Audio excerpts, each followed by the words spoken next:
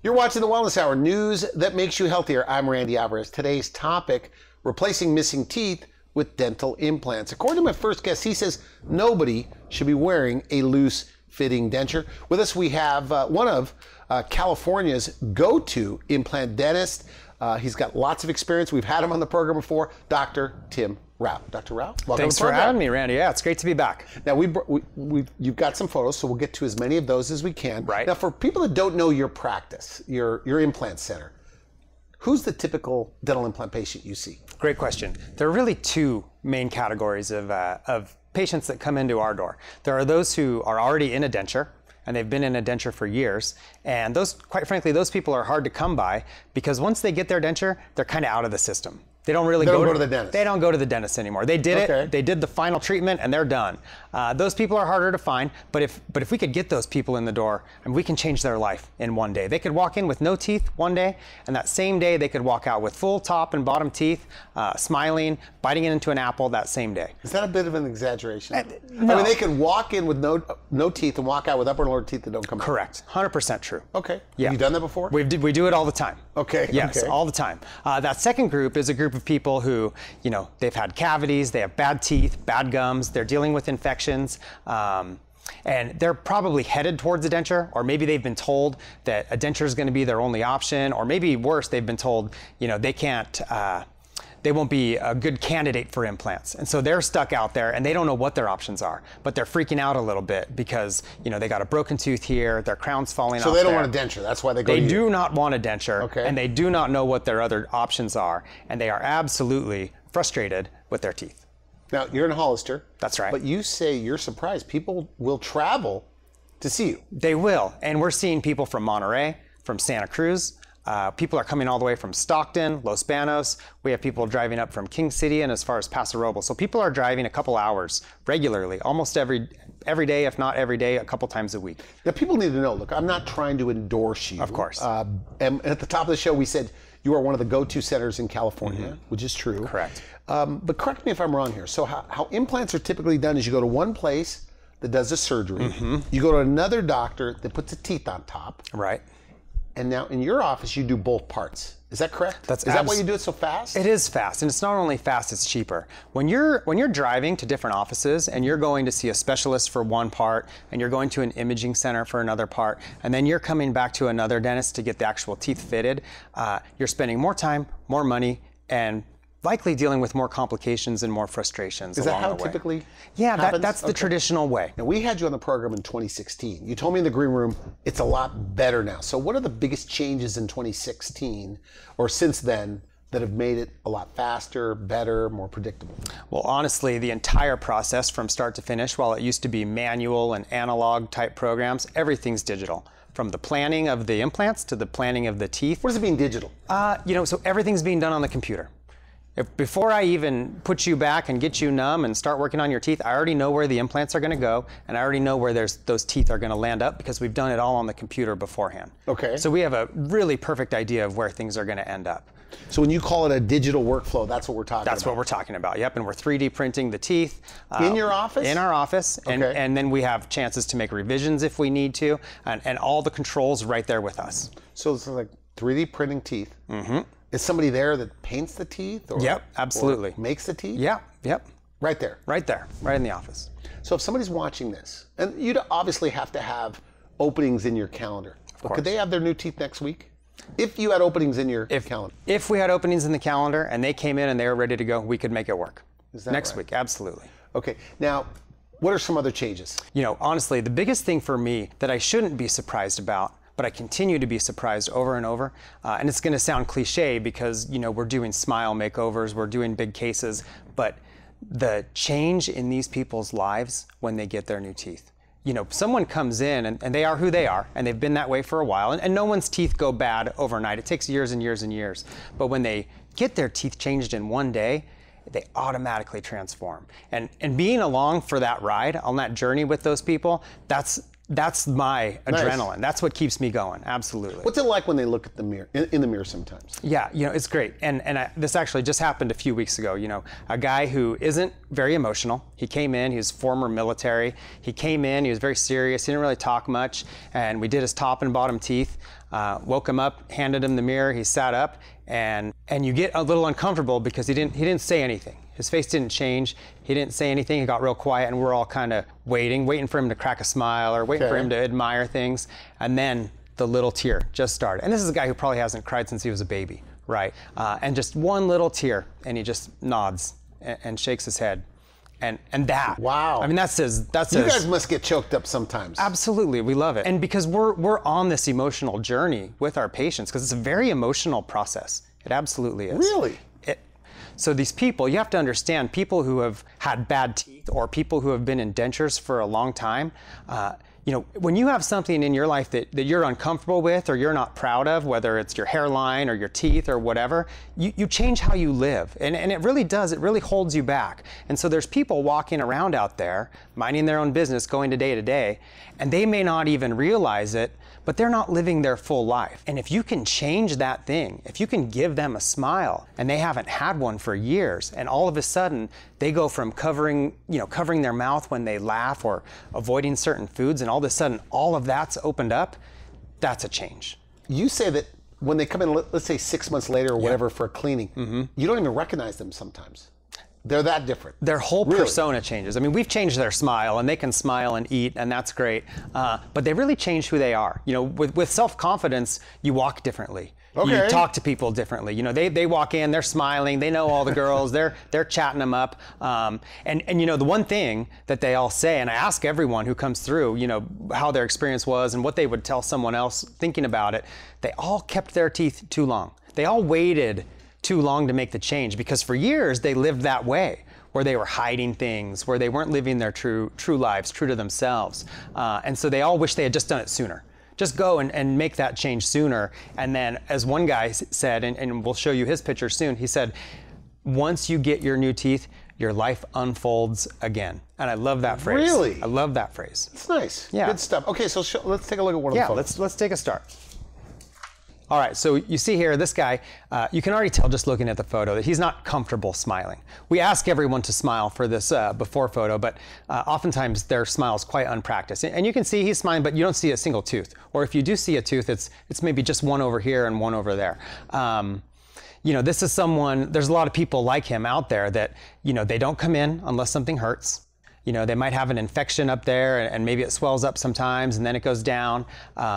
Maybe one of their teeth is getting loose and moving. And over the years, he's had a tooth pulled, maybe he had a root canal here or there. And finally, he ends up at this place where something's got to give. And they all say that. So I had to come in now. I've been putting this off forever, and I had to come in. Like they had enough finally. Right. Enough is enough. I need teeth. I need to be able to smile. But they don't want dentures. Nobody wants dentures. Okay. They really don't.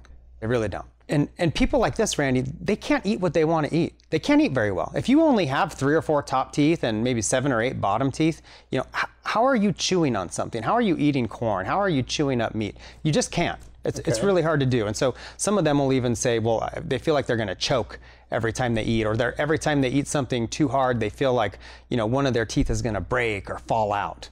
So we get him a nice set of teeth. He's chewing on meat. He's eating the food he loves, and he's got this great, beautiful smile, and it's changed his life. It looks good.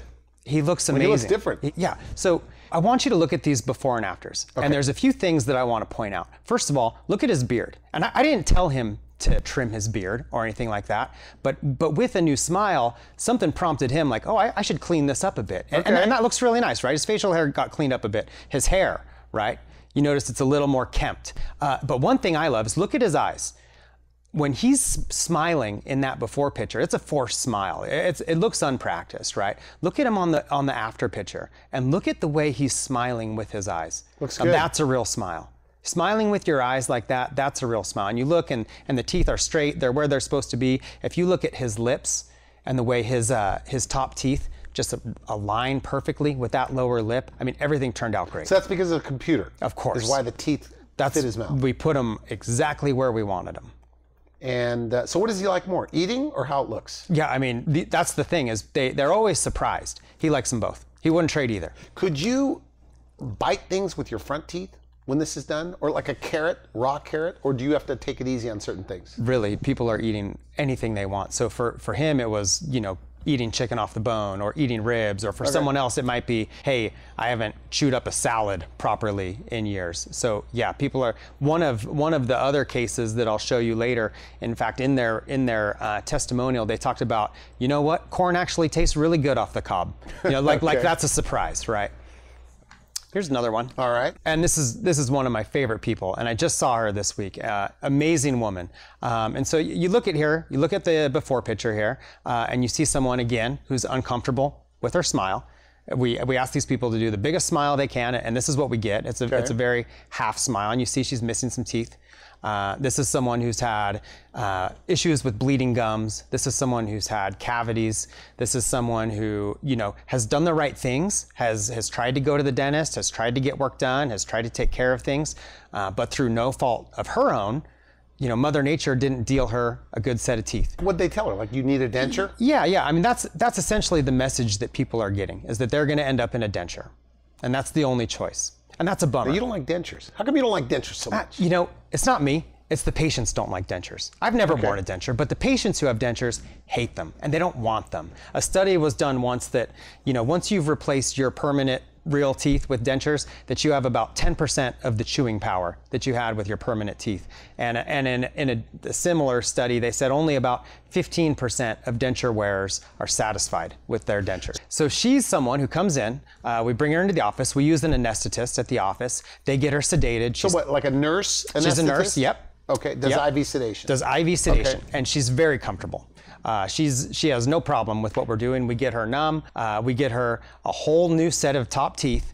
We wake her up and we show her, and she's ecstatic. One visit. Now look at this after. Look at her smile. And I talked before about how people smile with their eyes. Look at her eyes. I mean, we didn't have to coach her to smile. This smile came, very naturally to her. And again, there's details. I want you to look at her lips, and I want you to look at the way the teeth line up with her lips. I want you to look at the way the midline lines up just with the center of her nose, and I want you to look at the whiteness of her teeth. That's a nice on white, the after. Right, on the after. That's a nice white set of teeth, but it's not blinding. This isn't someone who wants to look like a Hollywood star. Okay. This is someone who wants to look like age-appropriate, healthy, good-looking person.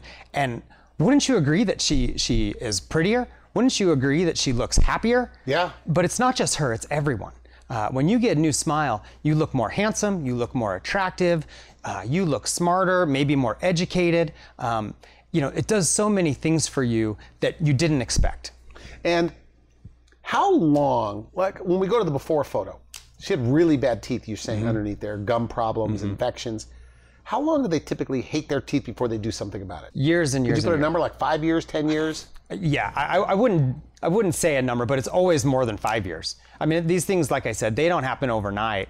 They brew, and then they come to a boiling point, and at that boiling point, they're in my office. And then they live with regret. Why didn't I do it sooner? Should have done it sooner. Now, you're a dentist, so you probably think like the smile's the most important thing that you can do. Of course. And it's not just because I'm a dentist, Randy. Survey after survey, study after study has shown that the smile is, if it's not the number one thing, it's one of the top 2 or 3 things that people are looking for in a mate. In fact, there was a men's fitness study, an article several years ago that had all the things you're looking for in a mate for men. It's a men's fitness magazine. And smile was number 1. It was number 1 before anything else. And it's funny, but it's true. When we remember someone, what do we remember about meeting someone? We remember their smile. Sometimes the smile, yeah. Yeah, when we remember one of our past loved ones, grandma or grandpa who's long since passed, we remember their smile. We remember their smile from holidays, from Christmas, from family dinners. And that smile is really something that sticks with you. So it's obvious that a nice smile makes someone more attractive. There's no debating that. We've kind of established that, and that's okay. But the opposite is also true. If you think about a villain in a Hollywood movie, what do they have?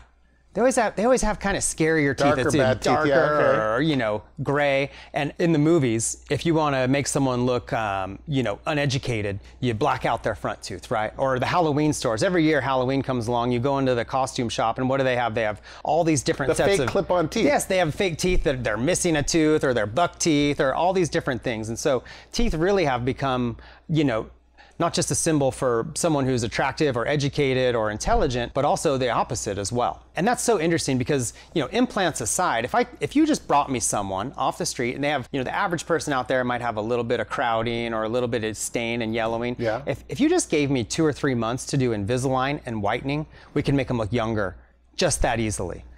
And just by having wider, straighter teeth? Just wider, straighter teeth, it reverse ages you. So when you take someone whose teeth are already, bad and have, had years of damage and you give them straight white teeth, it reverse ages them years and years and years. Do these people come in, because a lot of people say that their dentist judges them.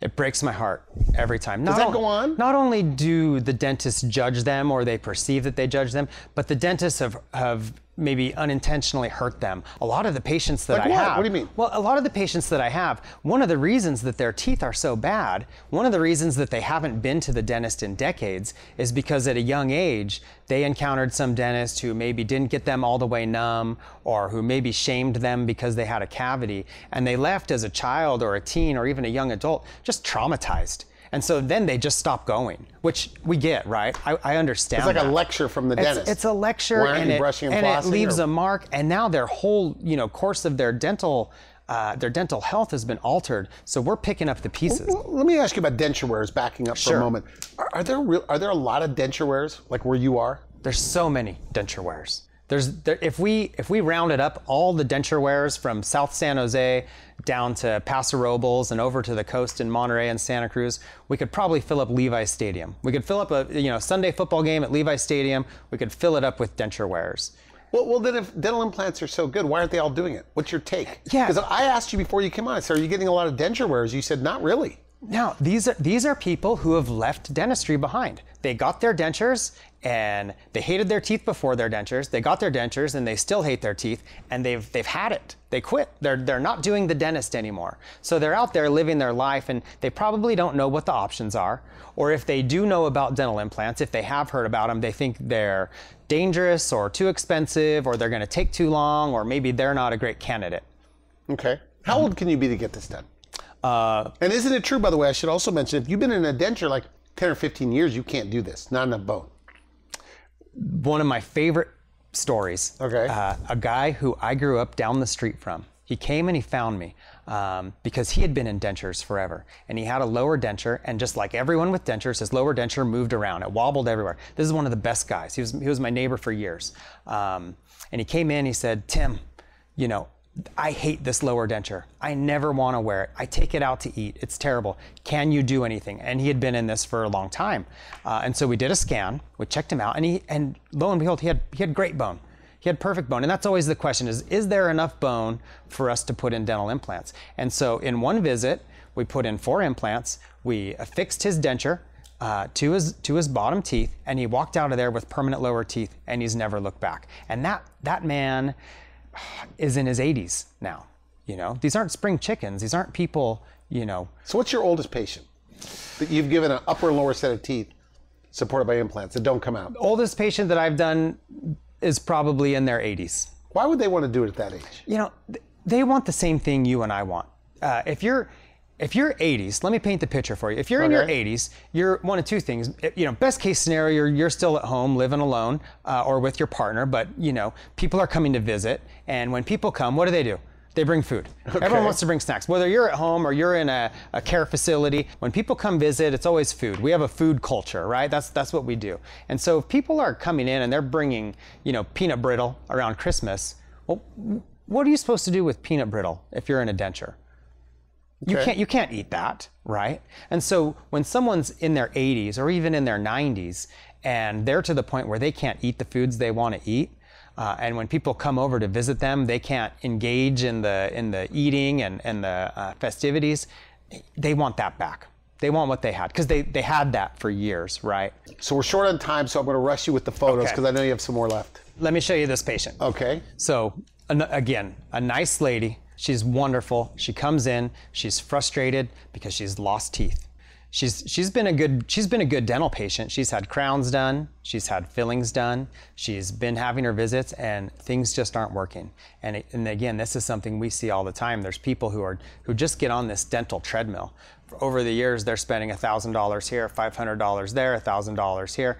You know, you add that up over the years, it costs a fortune to keep getting your dentistry done and redone. So she comes in and like many of our patients, she has no idea what the options are, and she thinks that her only option is going to be she's going to end up in removable teeth. She's going to end up in a denture, and she's horrified. Because she knows people in dentures, right? She's seen people struggle to eat. She's seen people, you know, who have to put their teeth in a cup at the end of the night, and that's not a great way to live. And so we were able to sit her down. Again, with every patient, we give them options. It's not a one-size-fits-all. It's not a cookie-cutter approach. If there are teeth worth saving, we will definitely save them and do what we can. And that's one of the great things about being a general dentist is when someone walks in the door, you know, I got a lot of tools in my tool bag. You will save teeth as well.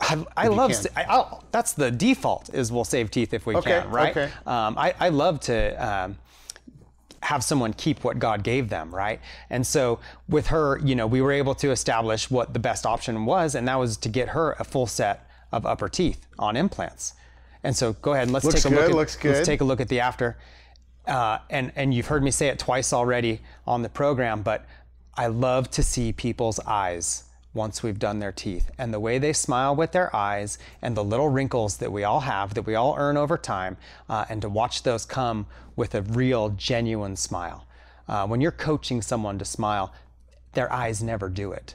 When someone's really happy, when someone's really self-confident, when they know that when they're smiling, no one's looking to judge. So she has new teeth. They don't come out. They don't come out. She can do whatever she wants. She's eating whatever she wants. She's going to whatever activities she wants. Her friends are inviting her out for dinner, and she's not saying no. She's not looking for excuses. Now, you've been on TV talking about this for quite some time. Did they ever see you on TV? They come in and they're still skeptical. Like, are you sure, doctor? Does that ever happen? And you know, believe it or not, since you're on that topic, some of them have watched the show 5 times, 8 times, 10 times before they come in. But they come in and they still aren't sure how we do it. It seems like a big mystery. It seems magic. And they still aren't sure if they're a candidate. And so the consult's a great opportunity for us to explain the process, explain the cost, explain the financing. Like they're kind of almost saying, is it true? Is it true? Like they've watched it so many times. Can this be real? Right. Here's another one. All right. Again, this is such a nice lady. And you can look at her before picture. Again, we're coaching everyone to do their biggest smile. That's her biggest smile. Okay. All right. Not very big by mine and your standards, right?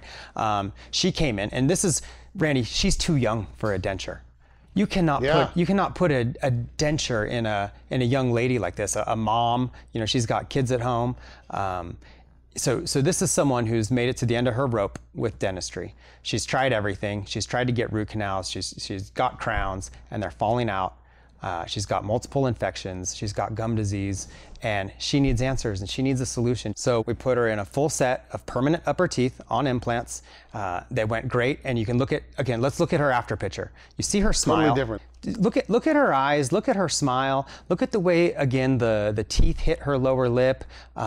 Again, an appropriate level of whiteness. She looks young, she looks healthy, she looks confident. And look at her smile. And you know, people have to, once we do their teeth, they actually have to relearn to smile, because they've gone years and years doing a half smile, hiding their teeth, just trying to keep things under cover. So, you know, after about the 20th or 30th compliment she gets, you know, about her teeth, she's going to be smiling ear to ear. So that'll get bigger. It keeps going, and the confidence grows as we go. Okay. All right, and here's another one. All right. Wonderful guy.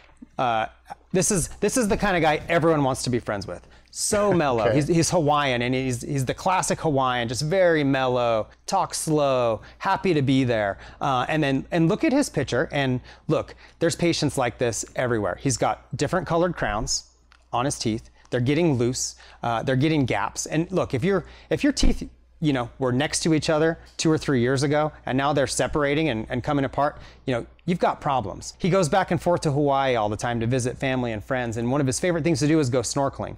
But what can't you do with loose teeth that fall out and might break any minute? You can't bite your snorkel properly. You have to be able to really, you know, clamp down on that thing so that you can go snorkeling. And it was driving him nuts because that's one of his favorite things to do. And so he came in and he wants to know his options. Hey, I need to be able to smile, I need to be able to eat, and I need to be able to go snorkeling, you know, without fear of what's going to happen. So let's go ahead and take a look at his after. Yeah. I mean, so, you know, this is someone who this is just objectively. This is like done in one day. This is done in one day. This is a good looking man, and he looks healthy right here. He looks confident. Totally different guy. Right. I mean, it's like almost his. You mentioned it earlier in the conversation. They almost become more sophisticated looking, more refined, more educated. You just looking at this. It's true. He looks put together, and this is someone now who's able to eat whatever he wants. He's eating steak, he's eating corn on the cob, he's biting into apples the way you and I bite into apples. He's going snorkeling with no fear that anything's gonna fall out. He's smiling at people. I mean, just, it's life-changing. We're out of time, but I have to ask you this question because insurance, even with the best dental insurance, doesn't really cover it, okay? No. Medicare, Medicaid doesn't cover this pretty much at all. No. So what's the answer? Yeah, this must come up. 80% of our patients are financing it. Really? And we have a staff member dedicated to making that process easy and simple. And that's what people do, and it works out great. So financing is offered on every consult? At every consult, right. And you don't have to have perfect credit, but you have to have okay credit, and people are getting approved for however much we need. Now, I have to ask you about this snap in, snap out. We were talking in the green room. You're not a fan of these snap in, snap out teeth supported by dental implants. You say all the new guys, the new dentists, start out this way. Why aren't you a fan? Well, first of all, it's an easy way to learn to do dental implants because you can get away with more. I'll say that. But you know, the reality is whether you're wearing a denture that doesn't snap in or does snap in, you're still wearing a denture. And what that means is you got teeth that come out, you got teeth that things get caught underneath. You still can't gnaw on an apple or bite a steak. And so with new technology, if you're able to precisely place the implants where you want and design a set of teeth that go exactly where you want, you don't need to have teeth that come in and out. So ideally, everybody you meet, you want to do teeth that don't come in and out. Absolutely, 100%. Because a lot of the ads, and we were talking about this, they think they're getting like teeth that don't come out, and they're actually just snap in teeth. And they're not going to be happy about it. They're not going to be happy about it. They don't like them? No. Now you do them here and there? Yeah, we've it's done a lot them. less expensive? In a bind, if you twist my arm, I might do it, but I won't do it with a smile on my face. Is that right? Just because they're not happy with it? They're not. It's just not a great solution. Okay, good. Final message. Somebody watching this, and maybe they've seen you before on television, but for whatever reason, they're putting it off. They're still skeptical. Maybe they're the denture wearer, or maybe they're the person with really bad teeth and gums.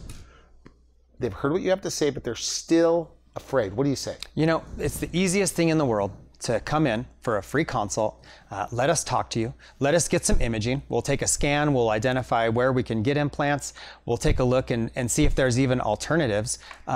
It takes nothing but your time and your willingness to take that first step. Do you meet most of these patients on the consult? I meet every single one of them in the consult. Yep. Do most of them see you from TV? Yeah, almost all of them. Do you ever get recognized around town? Yeah, of course. It's great. Do they ever ask about me? I'm just kidding. They should.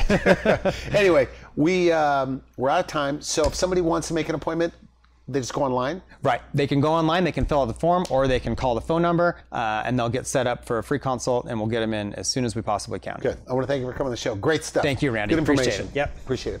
You've been watching the Wellness Hour news that makes you healthier. I'm Randy Alvarez. For now, I wish you good health.